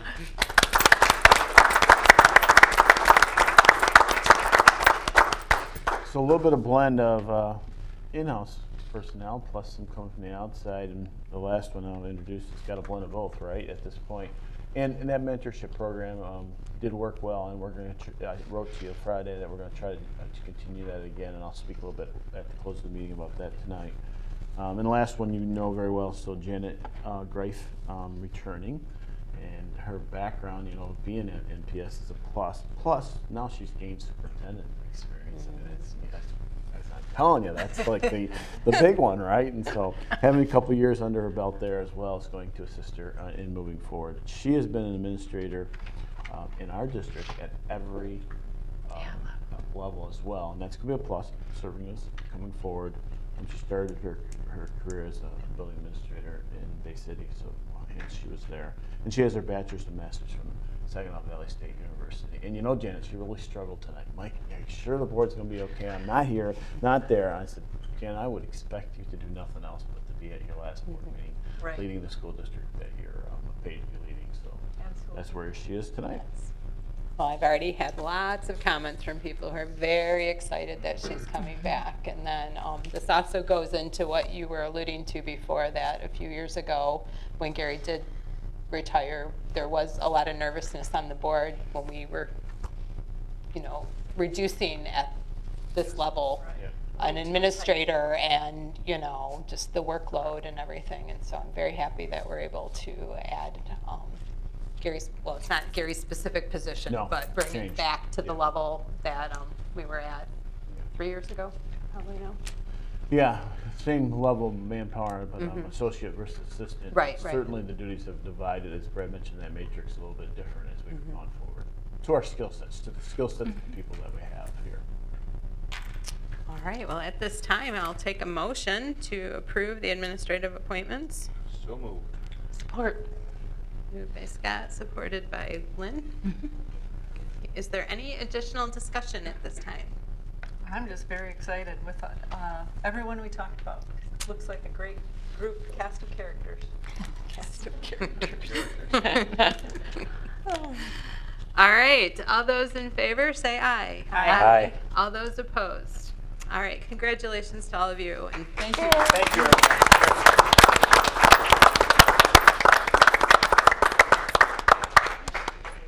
No, she's gonna have to have it. It's us and Roger. All right, moving into item 4.2, which is the salary letter for employee groups. They may want to stick around for this. Yeah, they already know it. they already know the stuff. So like annually, we present a salary letter to you. It's way before me in the tradition of how we present. And I think really when I came here and looked at the salary letter, so that's different. But you have such a diversity of employee groups. I think someone had good thinking when they came up with the salary letter. So it's all there in detail for you in history. So I won't go too far in it, but a couple things I do want to point out is we have 14 groups of employees. So that kind of gives you a sense of why we need this. At this point, we have contracts in place with the Michigan Federation of Paraprofessionals through June of 18, Midland City Education Association through August of 2019, which is the teachers, electronic learning facilitators, the Midland City Educational Support Personnel Association, which is our maintenance and grounds employees, through September of 2019. So as Bob said earlier, very nice to have all employees settled and move through with good labor relations, which we haven't always been in that position. So it's worked very well at this point in time going forward. Other groups of employees are listed there for you. I won't read them all, but you can see we have many from administrative assistants to transportation employees listed we deal with as well. All got approximately 1% increase in wages, salary and wages, but of course the whole package is more than that because you have benefits and you have, each of our contracts are unique from did they get concessions back in conferences, did they get concessions back in tuition, those different pieces for every employee group. And then we do have some other unusual things going on as well because of some of our employee groups that are near that minimum wage group. And so, or also maybe hard to recruit at this point. We're going to have to continue to look at that. And teachers are beginning to fall in that category as well. And so we may have to get creative with our association on how we recruit teachers into this area. But we saw 50-cent increases needed for both the bus drivers and workstation support technicians. Bus drivers is desperate labor group, statewide, national-wide, anything you read. Hard to find. Someone might sit around and wait 10, 12 hours to get 4 or 5 hours in. They drive in the morning, they'll drive in the afternoon. It's a difficult job that way, and so that we needed to raise that, and we did so 50 cents. workstation support technicians, their skill levels continue to go up, what they need to be able to do. We lose some of these people to higher skill level jobs, and so trying to retain the ones we have, a 50% increase there as well. The preschool assistant that we use had to increase due to the minimum wage portion of that as well. Central Auditorium with its reopening, we've always had in there something called an auditorium technician, which is kind of limited employee. It's Bob will probably describes it better than me, but on a night where we need sound help or those type of pieces where the auditorium director is either not available or doing other things, this position's in there, and so we have updated that position going forward. Minimum wage goes to $9.25 per hour, and we bolded those in the letter for you to know those that were required to move up because of that. Merit negotiated wages are in there as well and required by law, so you'll see a different range of those merit wages being in there. And then, of course, you deal with me differently in a separate contract because it's a totally different employee. It's really being your main or only employee that you deal with on that sort of portion of it. So, the last thing Bob did mention tonight is the MIPSUS rates. It's all over the board. It is paid down some. There's 6-7 different plans, Bob, is that right? Now that's going on from us older folks to the newer folks and different types of plans. And so your rate, sometimes we give you an average or what we're the low and the high, and here we got the low and high for you. We pay 20.96% all the way up to 25.5%. It would be like 33, 34 if the state didn't pay that down, just so you know. And then you got the rest of it's got the history, what concessions are giving, what they've gotten back through time. So it's a good letter showing all those pieces. This time I will take a motion. Approval of the salary letter for employee groups. I move to approve the salary letter for our employee groups. Support. All right, moved by Pam, support by Scott. This time, any discussion? All right, seeing no discussion, all those in favor say aye. Aye. Aye. All those opposed? All right, the salary letter is approved. Moving into 4.3, which is the Michigan High School Athletic Association. Yeah, so annually you have to make this resolution to join. It is a choice, and so our Attorney General has said it's a choice, and so therefore boards annually do that. When you do so, you basically are agreeing to adopt all rules of the Michigan High School Athletic Association going forward. So it's an annual thing. All right, at this time I'll entertain a motion. Oh, you know what, let me add, Angela, in the past you've taken a roll call vote on this. As Cindy and I have looked at the Open Meetings Act and some of the things that you have done. This is one I don't think you need to do. Kind of some of the ones you've done has fallen under what they call something major, something large happened. And so the tax resolution later on, it's not required, but I think you should still do it. Some people may see paying taxes as a major thing, so that might be a good one. Joining the MH, just to say, I think is something more just a standard everyday practice that we need to do. So. All right, well then we will do that. All right, at this time I'll entertain a motion for approval of item 4.3. So moved. Do we have to, I think we have to read it. Okay. So Okay, Scott. I'll read it. I move the Board of Education adopt the MHSAA resolution for the two Midland Public Schools, middle schools, and 2 high schools for the 2017-18 school year. A complete copy of the resolution shall be attached to the original of these minutes. Support. All right. So moved by Scott, supported by Mary. All right, at this time, is there any discussion? All right, seeing no discussion, all those in favor say aye. Aye. All those opposed? All right.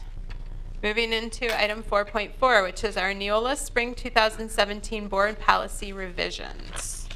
So twice a year we get those. Annually, we adopt the spring one, and if you recall, Neola is a firm that's multi-state that adopts policies for, I'm going to say, upward of 90% of the school districts in the state of Michigan. Michigan School Board once did that, and they got out, and Neola became the game to go to. And the benefit of having that is, they have attorneys on file. So much of it's legal today. they're able to vet those policies, write those policies for us. Few options always in them, and so I try to go through the options with our consultant. I meet with a consultant from Neola, Cindy and I in the room for 4 or 5 hours sometimes, and go through each of these policies. And then recently been our practice is to review those changes with the administrative services, which we did excitingly about a week ago, I think. Good time. Excellent. So they've been reviewed, vetted, and we're now asking for your approval to adopt them as well. It takes a month or two before they actually show up on the electronic form there, so be aware of that as well. All right. So at this time, I'll entertain a motion. So moved that we approve the policies of Neola. All right. Support. All right, moved by Lynn, support by Patrick. Is there any discussion? So did you have any exciting conversations about any of them, or was it kind of? I don't think so. Brad did a good job of reading them all, but nothing big, I would say, huh, Brad? No, I don't think so. You know, Nothing out of line with your recommendations or with no, yeah, what we kind of did, went through. And a lot of it's, so much of it, I hate, and I was explaining to the administrators, there's local controls kind of been taken away on a lot of policy. And it used to be, board set policy. You just still do, don't get me wrong, but I mean, a lot of it's dictated to you. So. Yes. Some were new and some were updated, so it was just making it, Right. adapting to today. Right. And making changes where we needed them.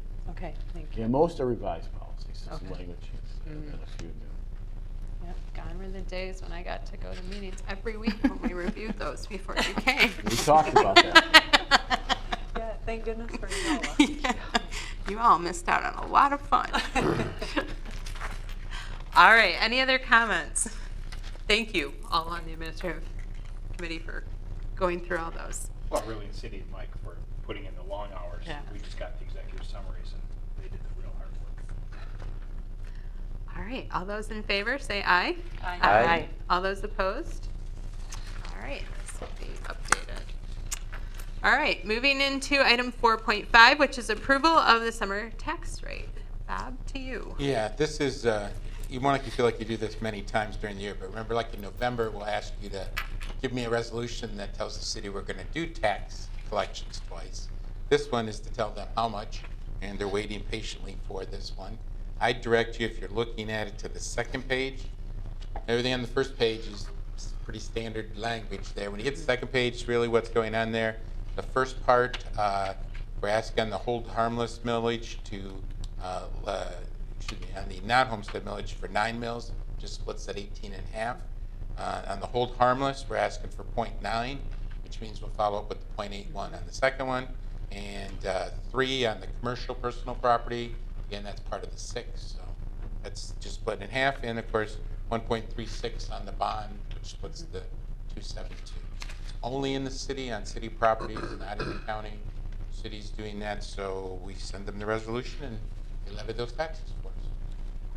All right, now this is another one that whoever would like to make a motion. I'll read it. All right. Okay, I move to approve the resolution certifying the tax rate that is to be levied in the summer of 2017 on the property of the school district within the city of Midland. A complete copy of the resolution shall be attached to the original of these minutes. Support. All right, moved by Scott, support by Pam. Is there any discussion at this time? All right, seeing no discussion, all those in favor say aye. Aye. All those opposed? All right, moving into 4.6, which is the superintendent contract renewal. What? Oh, it was. Yeah. I'm sorry. You can do it either way, but I would suggest you continue with that practice. See, on you that threw one. me for a loop after the last I one. did, but All right, So, you ready for roll all call? right, we are ready for a roll call Okay, vote. President Branstad, Yes. Vice President Singer, Yes. Treasurer Frazee, Yes. Member Baker, Yes. Member Blasey, Yes. Member Fidel, Yes. and I'm also yes.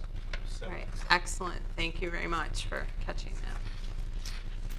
All right, moving into 4.6, which is superintendent contract renewal. And I know I had the opportunity to talk to all of you, right along with the rest of our employee groups. Mike's contract is separate from everybody else's, and so this time of the year, we always look to renew it. We established it when he came here 4 years ago, and since that time, I think you have made, you know, some concessions like the other groups. And so in that same, along with that same this time, and I had discussed with all of you, we are looking to make just a couple changes to what is in there. Keep most of the language. We are going to first off add an additional year onto the contract, which will, it's just rolling over. We'll keep it as a 5-year contract as it is right now. So it will run from July 1st, 2017 to June 30th, 2022. Like most all other employee groups, we will increase your annual salary by 1%. And you will maintain the concessions that you have up to this point. You will forego the expected budget surplus stipend, and we will establish an annuity payment equal to 4.5% of your base salary, which is in line with most other superintendents' contracts. So in keeping with that, and that really is taking that expected budget surplus and the concessions that you have that really have been sunsetted out of most other contracts, and instead putting it into this annuity payment. So those are the proposed changes to the contract. So at this time, I would entertain a motion. I motion to approve the contract as read. Support. All right. Moved by Pam, support by Scott. This time, do we have any discussion? I think Mike came in low as far as how he was compensated, and I guess we owe Angela and Jerry a big thank you for giving us such a good deal. But I think it's time, and I feel really good about offering this up. And when Mike came in, he asked for nothing. And normally a vehicle was provided to our superintendent, and he didn't want a vehicle. I also reviewed over 24 different superintendents in the state at districts that are around the same size with around the same test scores as we had, and our superintendent's salary fell to the bottom. Not all the way to the bottom, but close. And for me, that meant that we needed to make some changes, and I think this was much needed, and I'm glad we're doing that. So, and adding another year to the contract and keeping them around to 2022 is great, because my son graduates in 2021, so we'll be out at Lynn Stadium. Someday I'll graduate. Yes, and I should have said that. We did collect, Bob did a lot of data collection for me, so we could really look at, you know, what is out there. And like I think I had said to all of you, really, for a superintendent, the peer group is other superintendents.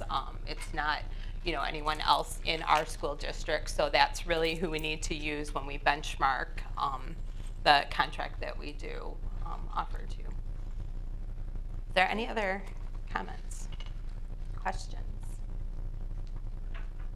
All right. At this time, all those in favor say aye. Aye. All those opposed? All right. Thank you, guys. Congratulations, and I was thank you, making a Mike, comment for this all your weekend. I was back in my hometown supporting an alumni in a golf outing, and they asked me about Midland and the board, and I said, you know, I've worked for great boards. I've worked, and your board's changed here. And that was the other thing I told them. I work for a great board. It makes you understand, since I've been there, how many faces here? 3 or 4? You know, and again, it continues to be a great board. Seriously, great board. Great community to work for, guys. I didn't know how smart I was by taking the test. But I do also just want to add, you know, when we came in and I met with Angela and Jerry, you know, did look at where Carl was, and we did take less, because it was partly where the finances where we are. So appreciate the increase, but and we got to be reasonable, keep in line with all the employees. This is very much aligned the same with all the other employees. Very good. Great. Moving on to item 5, which is request to address the board. Roger. All right, I think we will move on to item 6, which is administrative services. And it looks like there was a meeting. So Lynn, We did. if you would read the... We met on June 7th, and Brad and Scott, Mike, Cindy, and myself were there. And we met on at the meeting tonight. Mr. Sherrill will bring for action to the Board of Education policy changes to a number of Midland Public Schools policies as recommended by Neola in our spring 2017 updates. Neola retains law firms to provide legal reviews of published materials and consults on policy updates in the spring and fall each year. Therefore, the legal accuracy and compliance of proposed revisions can be unequivocally guaranteed. Mr. Sherrill and the Administrative Services Committee members discussed these policies that have proposed changes, and they are listed in our minutes. The policies that will be presented tonight will be included in the documentation for board members to review before the meeting. So if anybody has any questions or wants to go back and review those, they are available. And we will meet when we are needed again.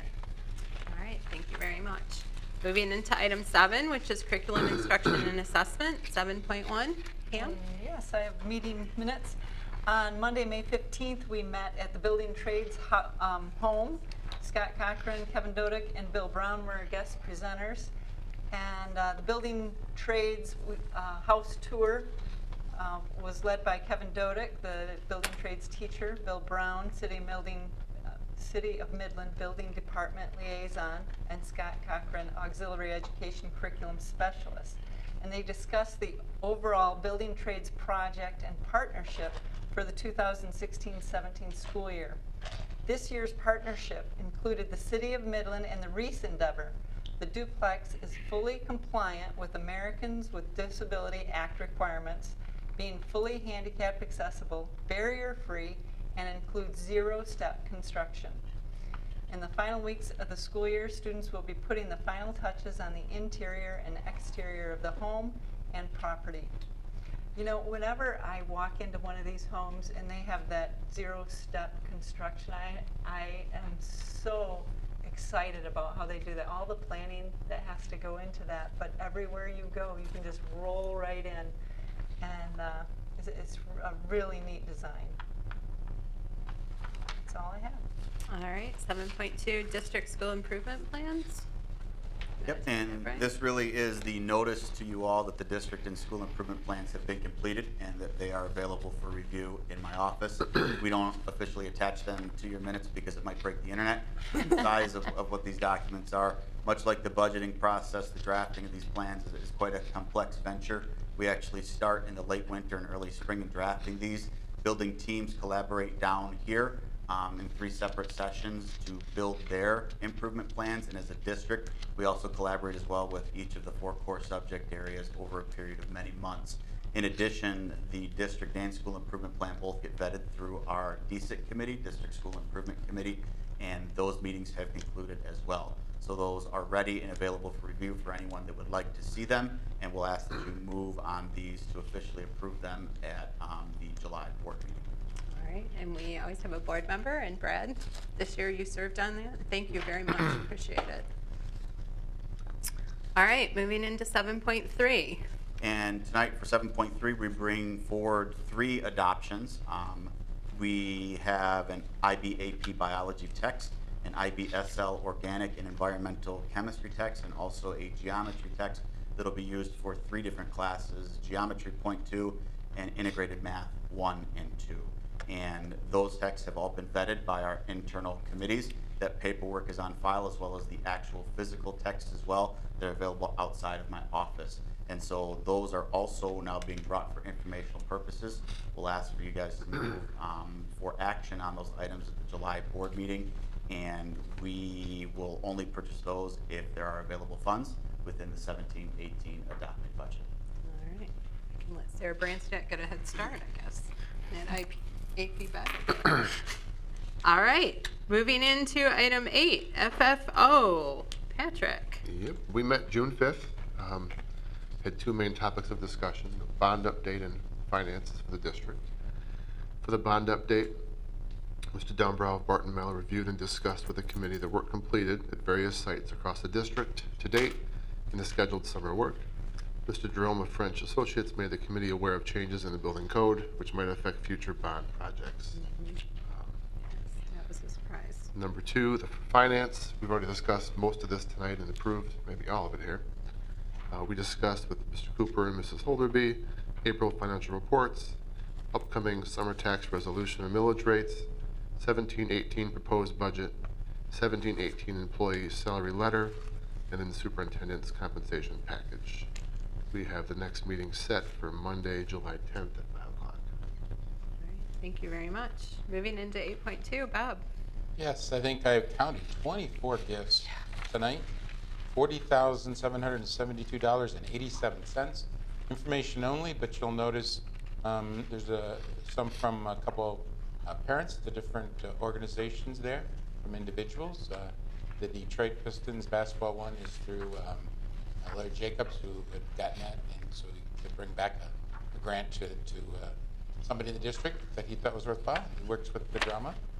You'll notice the Jefferson Parent Advisory Committee, the sports boosters, both at Dow High and Middle High, very active in bringing forth things. And like always, the Midland Community Foundation, we have a couple that people apply through the Youth Action Council, and then the Community Gives, where our sports teams perform community service and get money back through that, through Dow Chemical and the Area Community Foundation. So that's for informational. Like always, appreciative, and at the end of this meeting, of course, that whole list will run there. Do have something for action under 8.3. Because of the size of the gifts, if you remember, the board needs to take action on these. These are both from the Middle High Athletic Boosters Club. There is one for, together it's $18,597. There's one for roughly $12,000 for a softball scoreboard, and the other is $6,500 for a discus cage, and that requires your board approval tonight. All right. At this time, I'll entertain a motion to approve item 8.3. I'll move that we approve the gifts under 8.3. Support. Moved by Scott, support by Pam. Is there any discussion? Wow. Exactly. I agree, Mary. Wow. Kind of takes my breath away. Yes. Amazing. Wonderful support. And really, you think that the Booster Club support is a lot of it. It's parents coming together. It's the Booster Bash that year after year parents come together, and there are a lot of planning put on this great event for both schools together. And I think this, especially this month, really displays how many different things it touches. You know, all the sports. So many different sports are beneficiaries of all this. So appreciative to everybody who works so hard to help fund all this. All right. Any other comments? I was going to say, I even noticed just it goes across the curriculum. Yes. You know, looking at mixers and, you know, literature supplies, science units, sports. So often there's things for music programs, and so it just covers a whole gamut. And we're so grateful because without those generous gifts, we would not be able to do all that we do. Yes, definitely. I had to do a double take on what mixers were, but then I figured it out. I know. All right. All those in favor, say aye. Aye. Aye. All those opposed. All right. 8.3 passes, and thank you once again. Moving into 8.4. Still have a little bit more for informational. These are gifts, but they're actually gifts of items. If you've been to Central Park Elementary, you know they have a live wall right inside the gateway, and the plants, which have approximate value of $1,500, are being donated by French Associates, our architect, who very pleased with the building they've designed. They're getting a lot of kudos for it, and would like to give something back to us, which I thought was very nice that they would do that. And the other one is from Jennifer Suarez, who's and her husband, but she's a teacher for us, and they're donating 3 bookcases for Northeast, and you can see there's an approximate value there, $550. Doesn't require any board action, but it's just items which we get from time to time, so we're just listing them separately. All right. Who's going to be the gardener? That's what I wondered. Bridget or? I think if Brian told me correctly, and I think I was there too, the first go around they're going to plant there's color in it too. It's going to form a C. So they're going to put a C in when they. I think it can change after that, but when it starts, it's going to have green with the. Nice. I am excited to see that for the Who's gonna amateur gardener volunteer that in I am. science stuff there? Yeah. Maybe they could take on watering. Yeah. Could be. All right. Moving into item 9, human resources. We have a staff member announced retirement that we have taken to you before, Linda McDonald, special education teacher in the special services department, and it'll be at the end of the school year. All right, well, thank you very much for her years of service to the district. All right, item 10 is correspondence to and from the Board of Education. Those are all listed. Item 11 is our scheduled activities for the rest of the year. Please note we do have a second board meeting in June, and that will be June 26th. And that's where, as we stated before, we will approve next year's budget and approve our final budget from this year. At this time, we'll move into study discussion session where we hear from board members. And so, Brad, I'll start with you tonight. Okay. As we talked about, we went through all the Neola policies and the bylaws for the Board of Education. In the packet of the bylaws, under the agenda item, which is 0166, says the agenda for each regular meeting shall be mailed or delivered to each board so as to provide proper time for the member to study the agenda. Generally, the agenda will be delivered so as to provide time for the study of the agenda by the member. I'm not making a motion. I'd like to put something out there for discussion that we could move forward and talk about this. Could be possibly something that we can derive for our next meeting or a following meeting, is that these packets have grown in size and there's a lot of documentation in there. And I would like to throw out my idea when I had talked to Angela about it, was adjusting other timeframes when we have our committee meetings and or our financial documents are available. My dream would be to have 4 business days. Now, if we can't achieve the 4 business days, I understand that, but that's what my request is we can have 4 business days from the delivery of the packet until we have our meeting on Monday night.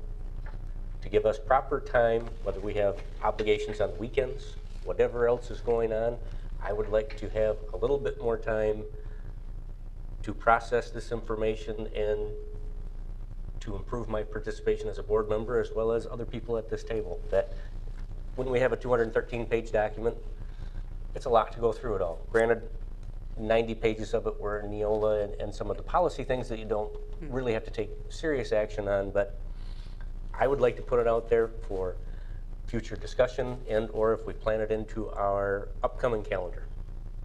So that is a request of mine. All right, and that's what I thought by putting it out tonight, we could really, people can think through because there's, you know, pluses and minuses on both sides. 4 business days. I said, I had that as Tuesday. 4 days would be Thursday, and if you check MASB or schools across the state, there's no one that can meet the Tuesday. A Thursday could be a very reasonable goal to do for sure as you think going forward. Or financials, for example, for the district, you're going to be proving them so late would be a major one. The putting the book together, you know, go back to when you had 2 board meetings. That's all Cindy did. Right.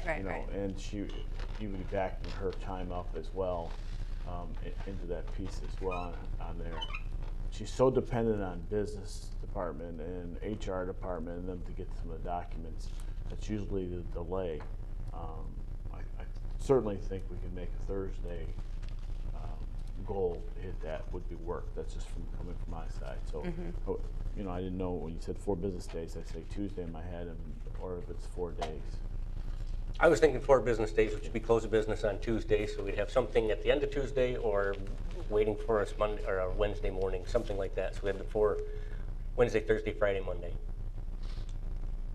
So I think we just need to understand what goes into it, which is why when you emailed, I thought great discussion to have so that we all have a good understanding of, you know, what goes into it and all the different groups that are providing information and where the, you know, deadlines are and what drives those. So. Yep, I completely understand Yeah, that. yep. And I think that in order to have more time to spend with this and to be able to formulate questions and have a timely manner to get some questions answered, that I would like to have more time with the packet. And I think that it could benefit all of us. So I think, can we just, we'll look into that a little more and put together something. Yep. Thank you. Thanks. Did you have other things? No, ma'am. Okay. Moving on to Lynn. Alrighty. I just wanted to comment on the fact that there was another fifth grade IB PYP exhibition, and I'm sorry I couldn't get over to Adams tonight, but I've been to the one before, and just to comment that these exhibitions and activities that these young people are doing are just absolutely amazing. Far different than the projects I did when I was a fifth grader. So I'm excited as we move forward to be able to see more of the kind of things that kiddos are doing. And as we talk about elementary school, I was able to get over to East Lawn and Carpenter for their school celebrations as they are celebrating all the years of being Eagles and is it Crusaders, I believe, and that was a fun afternoon, and to see so many people there, that alumni even that came. It was really fun, from alumni teachers to students. I know at East Lawn they thought the furthest person had come from Wisconsin, and somebody hollered out and said, "No, I'm from California." So it was fun. It was fun to see what they were doing. And then, as far as thinking about their new school, was Central Park Elementary. I just thought it was so exciting to see the kiddos here, and I love the song and the logo and just the excitement that's going with that. And so Cindy, I'll definitely want to know when they're going over. I want to see the looks on their faces now when they go into the building. Congratulations to our shining stars, Dave and Lynn. Once again, I just love the variety of people that we honor and all the great things that they do. And I'm so excited to have Janet back, and welcome to Matt, and congratulations to Melissa and Margaret. It's just kind of fun to have all this new energy coming in at the administrative level. And I guess the last thing I'd say is good luck on exams, kids, the next 3 days.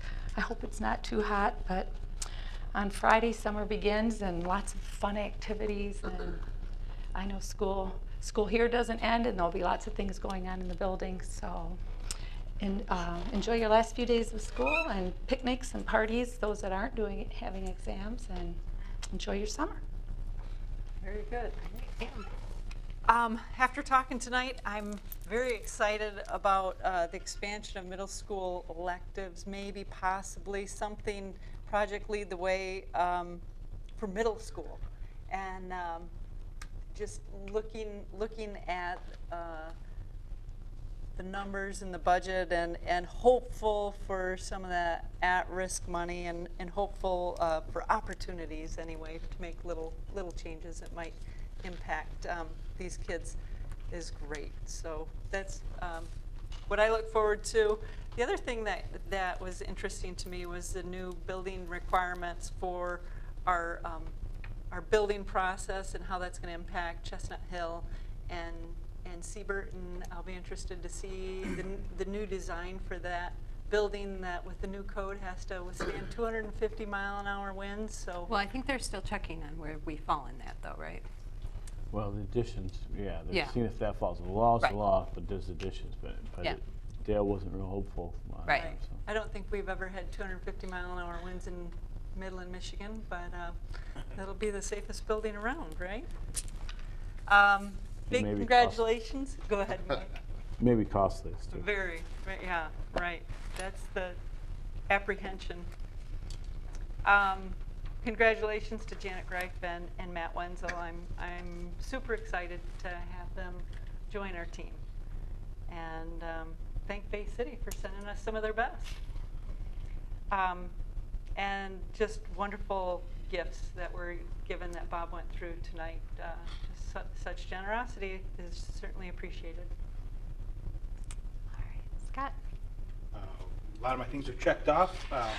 All I have left to talk about really just a request from 3 of my children to give public shout outs to their teachers for what they describe as a magical year. Awesome. To Miss Andrews, Miss Remackle, and Miss Jolly, thank you on behalf of Sebastian, Connor, and Cameron.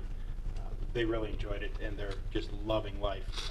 2 of them at Seabird, and Cameron's really excited to join her brothers. So that's all I have. Cool. All right, not much new by me that hasn't been said already. Although I am grateful after sitting through commencement Midland High, was it last week already, 2 weeks ago? Of course it's hot, then cold all spring, and then it's hot that day.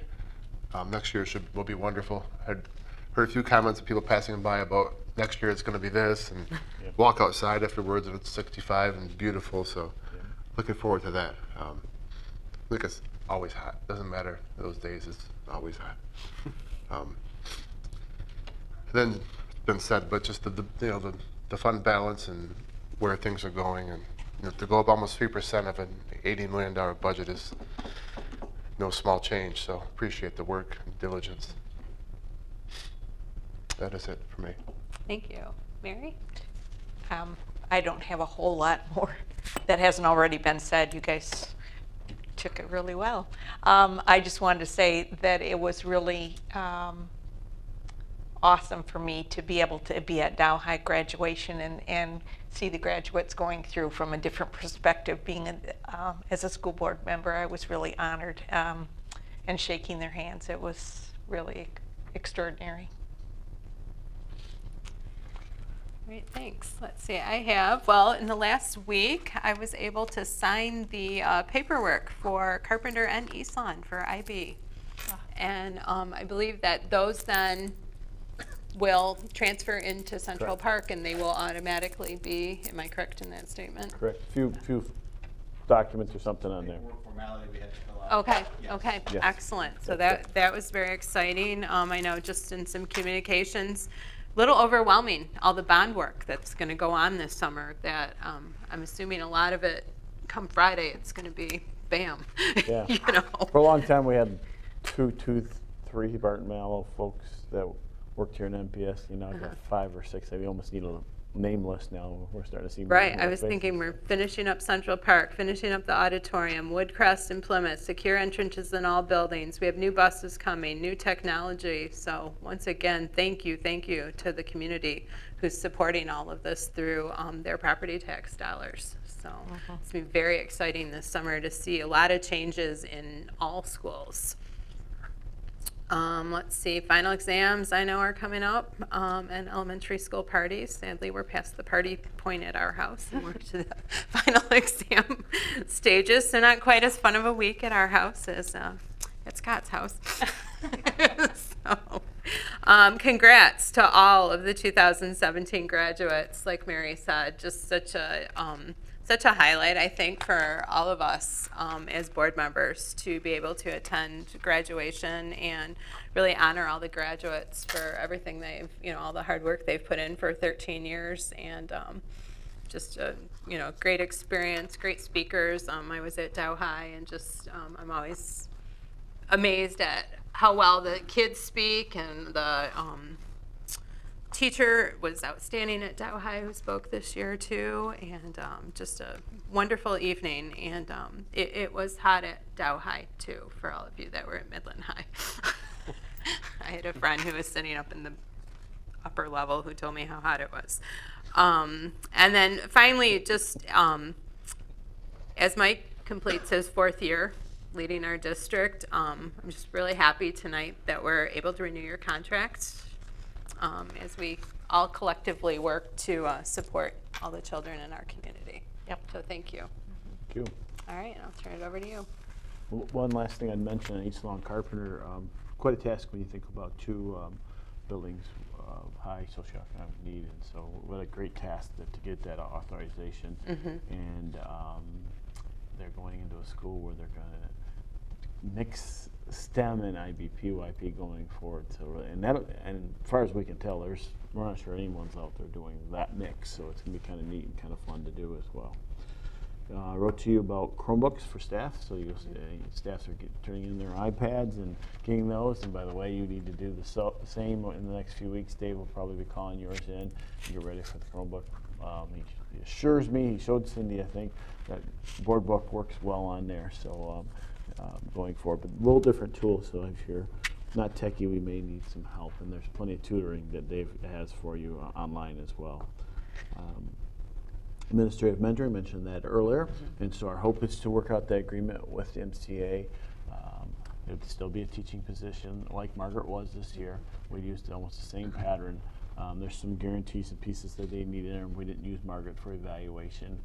So one thing she didn't do is administrative evaluation. Teachers can't vote evaluate code. That's a big piece for them. A few other pieces of it, but the initial discussion was Mark. With Mark was he was open to it, and he would take it to his governing board. Okay. And so I'm trying to finish up what's called a letter of understanding to get there as well. Not only to build our own talent pool, but I'll make no bones about it. Since the day I met Susan Johnson over at Siebert, I thought, wow, 600 students by yourself is a task.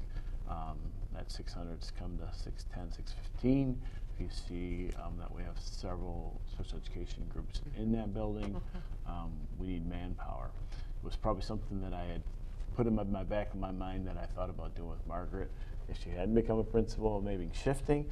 And so this mentoring program is the perfect mix. We get some assistance, and it'll start with Siebert. It could be in other buildings as things occur or go on, and we're exposing somebody to it. They can decide if they like this part of education or they don't after a couple of years. And even after one, they could opt out, I suppose, and we go to another one, and we get a chance to see if we like their performance as well. So I think it's a plus going forward. Bond work, lots going on. I wrote to you about all those pieces of it. As I said, Bart Mel's had to add staff and getting ready to go for this build-up. So a big push to the fall. There's a lot of stress going on about teachers moving out of those classrooms right now. So you may have to do some counseling if you can on some of that. I think I saw a huge dumpster at Carpenter, didn't I, when I drove by Dumpsters at tonight? all the buildings too, and we've encouraged them for a long time to do so. So going forward, positive budget information. Still say we have, I use 13 to 15%. I think when we were talking, but in Mike's world, I'd like 15 to 17%. But I figure some people would debate with me if that's excessive. I really do think 15 to 17% is where school districts should be. Fluctuating, back and forth as you need that to go forward, and so we're heading in a good trend. It's really a mix out there on state economic news. You need to watch that because it obviously feels like the school aid budget. You hear at one moment some indicators indicating things are picking up, but there's some scary things in there at times to wonder about what's going to happen as well in our state, and so. Hence the reason cautious, slow growth as we go forward, not too fast as we go forward. Yeah, I watch a lot of automotive trends in my line of work. So. Yeah, and I do too. I use the automotive still because we're so automotive driven, and so I always have followed that.